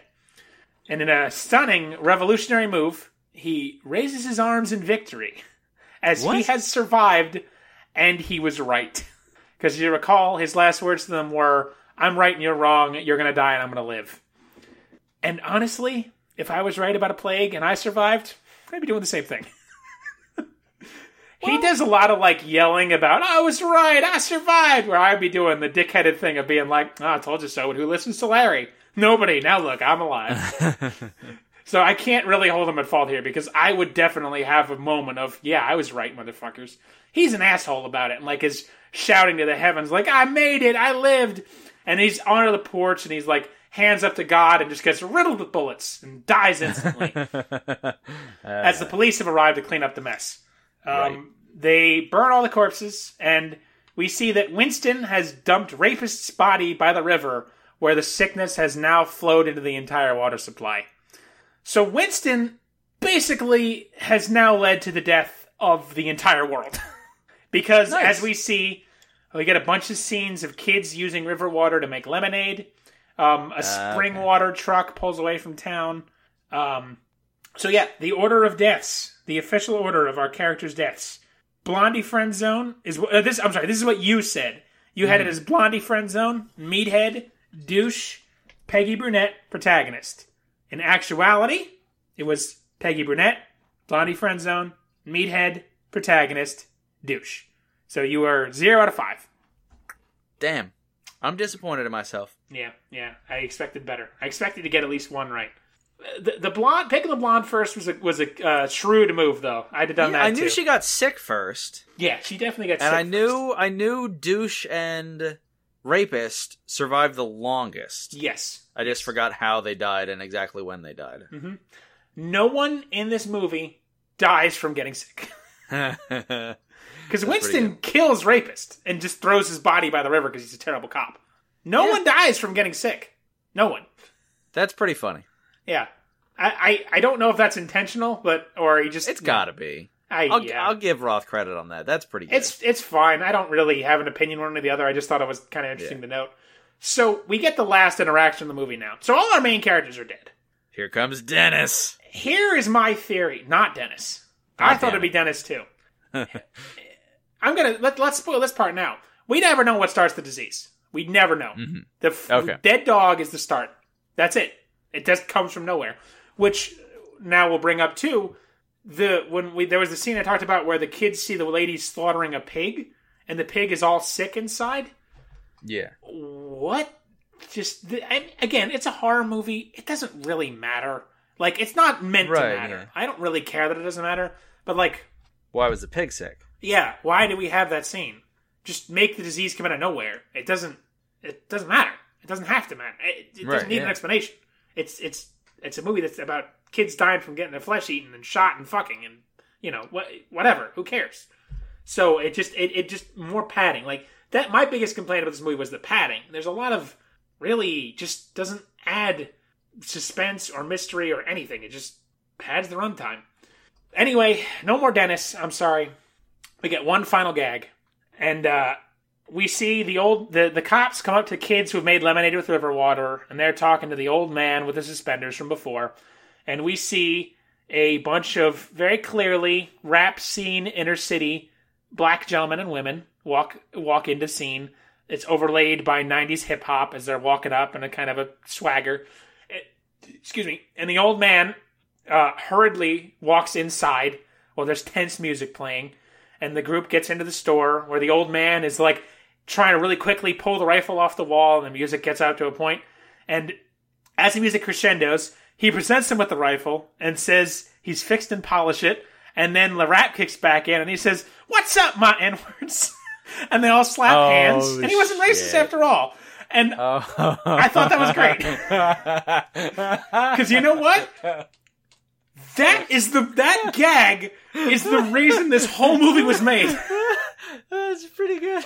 Because that doesn't mean anything. It's the 5 kids in the entire world died just for that joke. Oh my god, that's glorious. It's fantastic. You know what? And nowadays it's cliched, but man, it is great. It's because, again, credit where it's due. I did not expect that and completely forgot about it. You never would. Oh my god. Right. Because at that point, the plot's done. It's just like that's like an after credits Marvel scene. Oh shit. And that's it. And like they all slap hands and they're shooting the shit. And after that, like a band of good old boys on fiddles and guitars and whatnot, and the rap gang are all hanging out in front of the store, and they sing away this movie with some like banging fiddle music. That's the best ending of a movie we've had. That's the best ending of any movie I've ever seen. It's really good. And I did not remember that at all. I really think like he had that joke and he knew he wanted to write a horror movie. Because like everything in the middle with the rapist and Meathead and all of them is just to make you forget about this setup. Yeah. It's just to throw you off the scent that he is going to not shoot them. Because you expect that because the hillbillies chasing Meathead, all that is for this. Yeah. It's all for the what up, my N-word joke. Which really, like that puts this movie. That almost makes it okay. I mean, that's really it. Like, I don't have much more to say. There wasn't really anything for me to add. Again, like, I think the Rotten Tomatoes review is spot on. Like, it's in the middle. It's not a horror movie. It's not really a comedy. It doesn't really know what it is, and it makes so many homages. It doesn't really do anything particular. I think a couple jokes are great. I think that last joke is a fucking 10 out of 10. It's gold.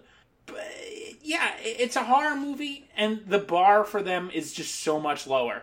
Because It sounds a lot like someone's first movie who really loves movies and is thrilled to be a movie maker, and they're trying to do too much and sort of stretch themselves thin, but you can see the raw talent there. For someone's first movie, it's really good.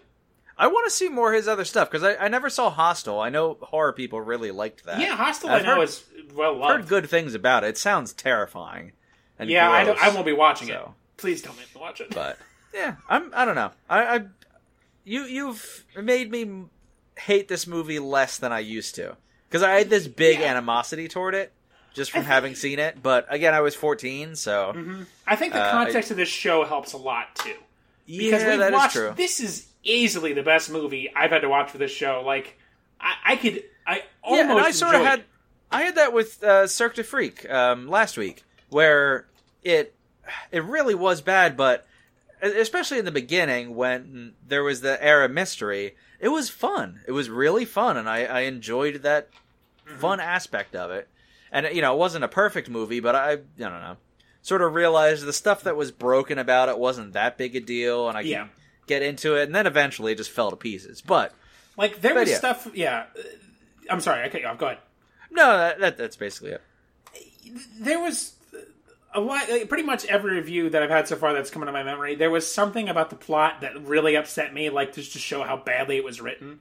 Mostly, when I was watching this movie, I was just bored. Like, I wasn't scared. Like, my friends basically held me down and made me watch Insidious, which apparently real horror fans say is shit, but it's full of jump scares, and I scare terribly easily. Right. I was terrified the whole time, because it's just fucking scary faces and loud music and jumps and screams and shit, and the fucking high-speed smile is going to haunt me for the rest of my nightmares the rest of my life. But this was not scary. Like, I was just bored. It was nothing really happening. Like, it's all stereotypes, but the comedy was, at points, okay. So, like, was this movie good? No, I didn't like it. It sucked. But in the context of the show, it's pretty good. Right. And again, for someone's first movie, compared to other people's first movies, I thought it was pretty damn good. Like, that's a good effort. Yeah. So. And I think he was really young, because I think he's like 40 now. So I think he was younger than us now when he made this, I think. Wow, really? I think he was in his 20s, possibly like mid-early 20s. Yeah, he wrote it in 95, and he was born in 72. Okay, I'm a little off, but still. Yeah. When it came out in 2002, it was 30 when it hit theaters. So yeah, and he wrote it when he was 23. Yeah, that's impressive. I mean, you and I are, I think 6 out of 10 talented writers, at least. You're better than that in your best day. I might be a 6.5 out of 10 on my best day. So, I think we could write a movie probably as good, if not better, than this with no training. For a first, so I don't know where I'm going with that, but it's not bad. For what it is, it's not bad. No. I don't think it was good, but I don't think it was horrible. Which I thought about pretty much every other movie I've reviewed besides Grand Mossy just sucked. The rest of them were horrible. Yeah. And this one just was kind of just dull. I'm glad we had a good back and forth. I thought this review was going to suck. I thought I was going to just have nothing to talk about. It was interesting. And it was interesting to see.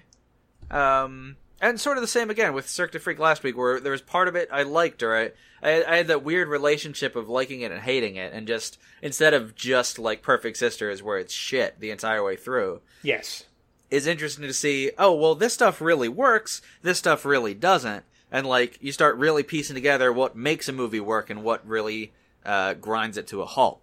And just from, like you said, like we both have dabbled in writing and accomplished nothing because we're terrible people. Yeah. But that's really fascinating from a creative perspective of like, it's like little dials you turn just a little bit that will completely run it off the rails. Mm-hmm. Like doing this show and doing other iterations and stuff like this show, it's really like made me appreciate good writing in movies a lot more. Yeah, it's just hard. Being able to see like the stuff that's going into it, and then trying to do your best, like knowing this is going to suck, but trying to extrapolate what you can to talk about it out of.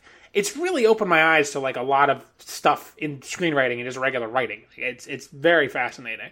Yeah, and it's easy to talk shit about movies, but to really, I don't know, to get everything right, everything clicking on the right cylinders is unbelievably difficult, and that's why movies are so hard to make. And the other tougher thing I think about movies than even a novel, as hard as writing a novel would be, is there's so many hands in the pot, because you write it, but then the director is interpreting it, and then whoever's editing the movie puts their spin on it, and they can fuck it up, and then it's dependent on the actors, and the producers involved with everything, and makeup and costumes, and set design, all this stuff can just, shoot a good script in the ass. Oh, yeah. I mean, an example that from your and my history, Pootie Tang was a movie written by Louis C.K., who, putting everything aside, and this is something we knew about before any allegations came out, a talented writer, the man is. Yes, he is a comedic genius. Yeah, very much so. A bit of an asshole. Yeah, definitely. But he wrote the movie Pootie Tang, which is a pile of utter shit, and fucking come at me. I've watched it 4 times. And like he talked about how like that was the thing. Like when he first wrote it, he thought, this isn't the best thing in the world, but it's not bad. And it just got too many hands in the pot. That was exactly what it was. There's just too much shit happened to it. It kind of makes you empathetic because, I over-exaggerate a smidge. Not much. Sadly, not much. I really am this manic in real life for like the sake of comedy for this show. But, I can't imagine the pressure of writing a movie and then having assholes like me, look at it and be like, this shot doesn't make any sense. Right, yeah. And, stuff like that. Like, if you've written a movie and got it on Netflix, well, you're already a million times fucking better than me, I do license plates for a living. I fucking made sandwiches for 10 years, which are fine professions, but, I don't have movies on Netflix. Other people aren't talking about the shit I've done. So. At the same time, the Wayans brothers exist, so. People say that the Wayne who writes the stuff, I can't remember which one, they all blend together in my head, just because the names are all very similar to me. They say he's really talented, but I've yet to see any evidence of it. I have something in my back pocket I might pull the trigger on. I don't know if I will, but no. You might be going to Wayne's movie. Country again. No, it's not. Okay. And I watched... Oh, okay. We got to stop because I can't give away too much. Yeah. It's a Save it secret for later. the future or next episode, whatever that is. But yeah. Your next movie I have picked out, it's going to be interesting because you like the original. Oh, no. You really like the original. Oh, is it a sequel or a remake? It's a sequel. Oh, fuck me. I know. All right, well, on that lovely note, we'll leave it. Oh, here, God, I think I know what it that. is. Oh, no. We'll see. But, yeah, so this was episode 13. Next week we'll be back for episode 14. I will be discussing the movie I'm in Love with a Church Girl, a Christian romantic comedy starring one Mr. Ja Rule. Those words just don't sound right. Christian romantic comedy. Like, those three things cannot possibly be intertwined. Yeah, starring Mr. Ja Rule. I'm sorry, 4 things. Yeah, it's like an Antarctic sex exploration starring Hitler and the Queen of England. Well, like, the Nazis are hiding in Antarctica. So really, you got two of those pieces fit together, man. And the Queen of England, man, back in the day, fuck like a champ. Do you know the Queen of England would have been legally fuckable while Hitler was alive? Yeah. She was born in 1926. She was 19 when Hitler supposedly killed himself. We all know he's still alive in Antarctica. Yeah. Fucking true. Princess Diana. No, she's fucking dead. They didn't miss. She's fucking done. Okay. All right, well, thank you for listening to the Bowels of Netflix. We had a good time. We hope you did too. If you want to send us a tweet or poke us on Facebook, those are both at Bowels of Netflix. If you want to send us an email, that's bowelsofnetflix@gmail.com.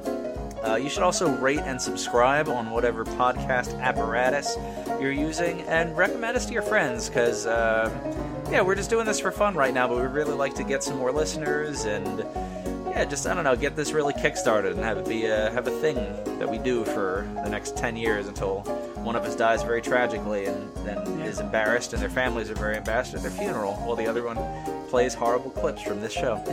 It's true. Yeah, when one of us gets a horrible sickness from hobo water and then dies by, choking on a grape. That'd be a good way to go, choking on a grape. Another quick shout out to Kevin MacLeod from Incompetech.com. He writes all the music we use, so you could go check out his website. There's full links in the description of the episode. Good shit. But if you have a creative project you're working on, you could pull some stuff. It's all royalty free. You just got to give him credit for it. But yeah, make sure to stop by next week, because we're going to fall in love with the church girl, you and me, Larry. That's what we're going to do. Don't think that's possible. Oh, for me. It's possible. I think I've strayed a little too far from the blood of the lamb at this point in my life. The Lord's arms will welcome you back via the prophet of Ja Rule. The gospel of Ja Rule coming to you in episode fucking 14. Yeah. Oh. If we survive that far. Oh, one can only hope we don't. All right. Thanks for listening. We'll see you. Smell you later.